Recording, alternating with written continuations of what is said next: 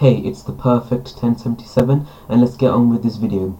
Today's video won't be much detailed, but short and straight to the point. Today I'll show you how to sort out a problem you may have with TaskBar, which is this thing. The problem is when your taskbar changes where it is. This probably happens after you randomly click and play around with your mouse. This is where your taskbar should be, but after your rage clicks it might go here, or here,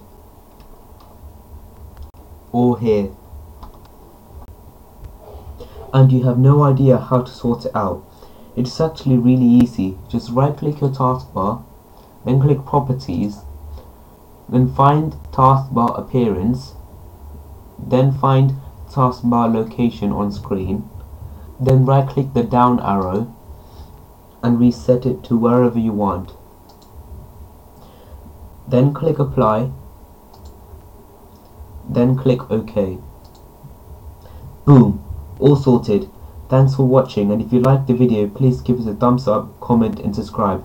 See ya!